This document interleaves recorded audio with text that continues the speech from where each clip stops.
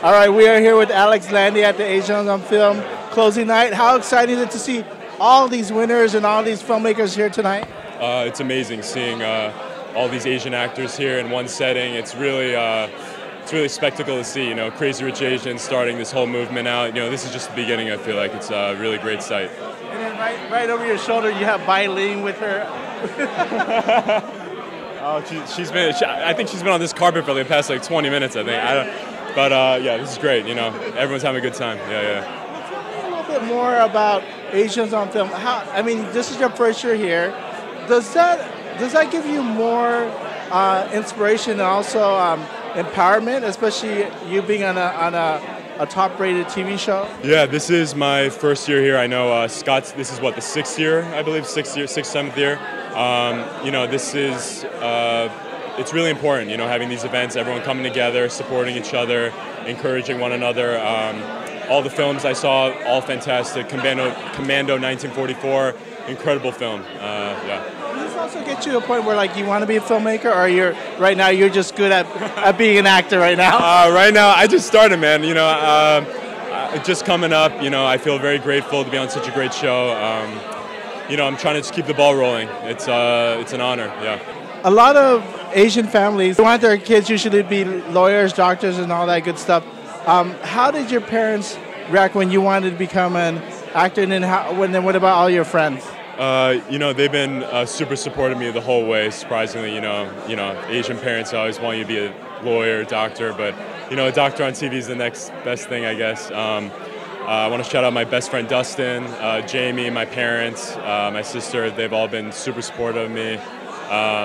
And yeah, it's good to have a very solid team behind me. I'm very grateful. Yeah. And then what was that one thing that get that acting bug? What was that? My parents took me to a Broadway play, The Lion King. That was my first acting, you know, being in front of acting in general, and that kind of sparked the whole interest. I had some family that's in the business as well that kind of got the ball rolling. But I always had a strong inkling. I was watching movies with my dad growing up all the time, and yeah, you know, that's how it begins. Yeah.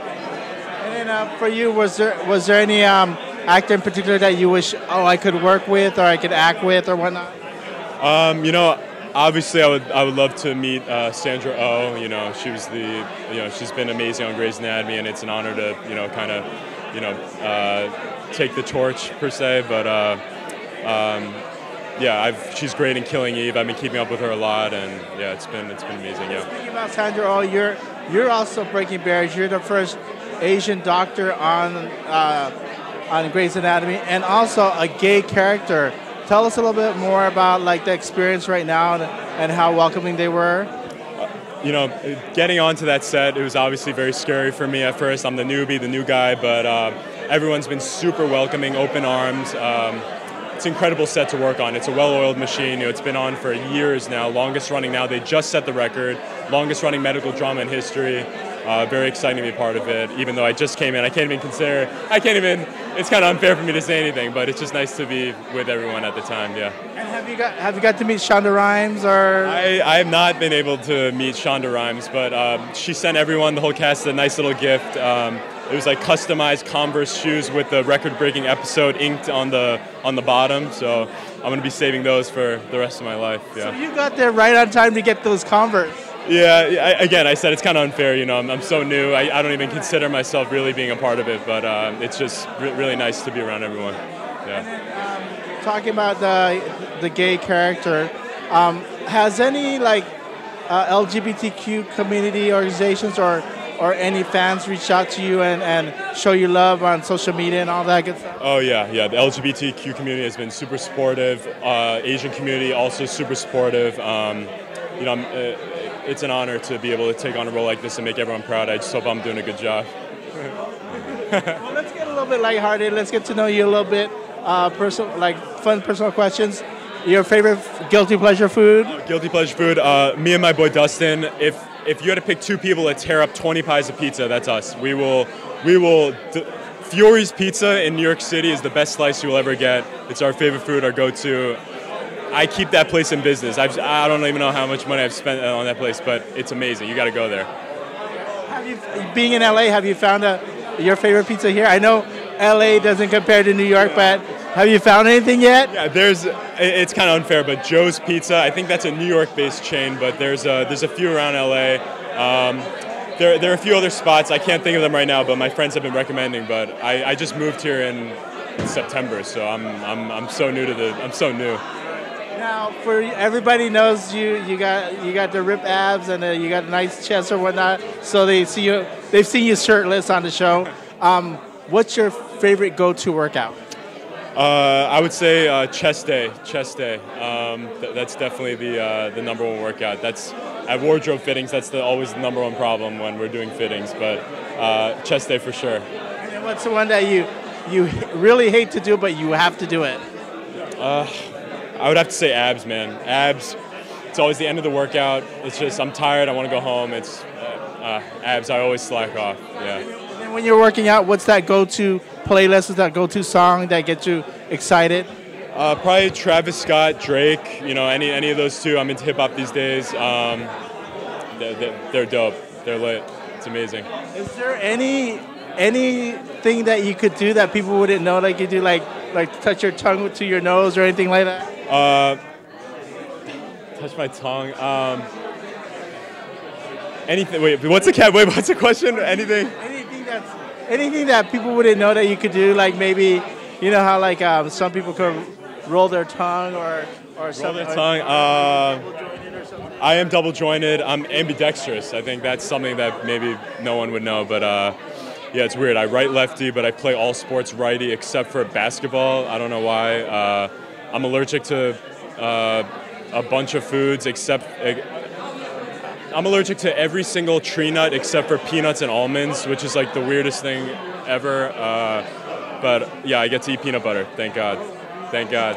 Well, speaking of sports, also aside from the peanuts, the Rams are going to the Super Bowl, and you're a transplant from LA. Who are you rooting for the Super Bowl? I'm a Jets fan. I'm from New York, so I always rooted against the Patriots because they always beat us. But I'm rooting for the Rams. The games today were just insane. I've never seen overtimes like that in my life. You know, I'm happy for the Patriots. I just hope they lose. Hey, well, you know, for you also, what's a regular day in the life for you aside from when you're not working? Day in the life, man. I'm actually really introverted. I stay in. I read books. I eat pizza. You should see my Postmates history. It's like literally just pizza, Philly cheesesteaks, and like Korean food occasionally. But yeah, I'm an introvert, man. I don't really go out. You know, aside from events like this, yeah, I stay inside. I just got a dog, so I'm taking care of her most of the day anyway. So.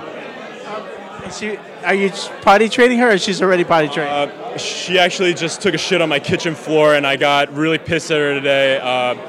She's mad at me right now. I'm gonna go home and try to deal with that, but it's tough. I'm in the process. She's only like 5 months. So. But you love her so much that you always forgive her, right? It's so hard. The puppy eyes come up, and I'm just like, oh damn it, I can't.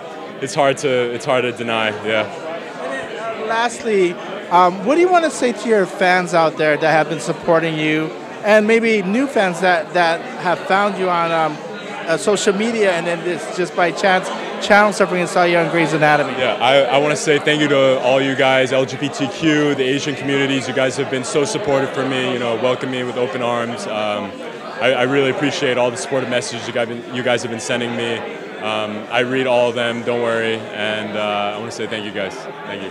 I forgot, lastly, you're Korean. What's your Korean go-to food? Oh man, I would have to say it's called kimchi jjigae. It's like a kimchi stew kind of thing. I also like kimbap, which is it's like a sushi roll, but it's Korean style. There's a bunch of vegetables in it, super healthy. Yeah, some good protein in there. Well, you got the protein for your workout and your protein for your show. Congratulations again. I appreciate it. Thank you guys so much.